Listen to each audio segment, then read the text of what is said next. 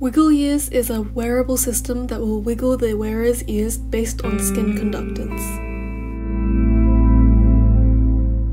It's a project that combines biodata interfacing with playful expression. It's a catalyst for new embodied experiences through your emotions. We present Wigglears. Hi everyone, my name is Victoria and today I'll be presenting my research I did as a part of the Exertion Games Lab, Monash University, Australia, supervised by Florian Floyd-Mueller. The result of my research project is an embodied affected wearable that will wiggle your ears according to your emotions.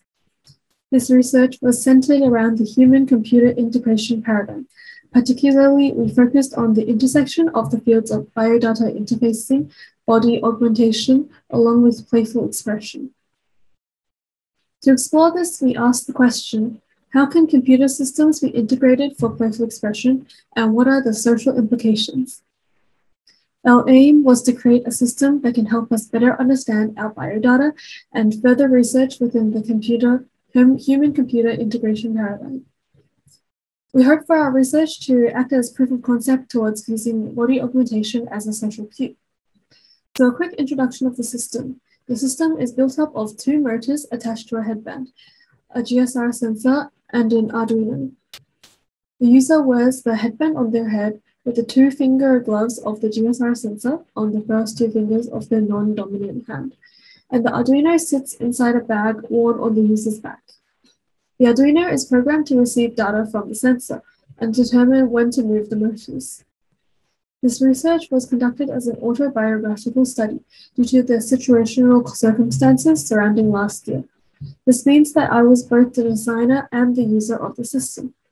This has the benefit of me being able to understand the user experience better and make quicker adjustments to the system. So what did we find?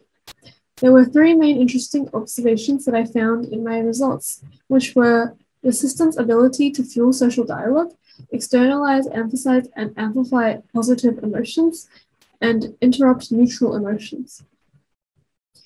In this following clip, we can notice that the ear wiggle of the user who is on the far right and the reaction of the other players who noticed the wiggling.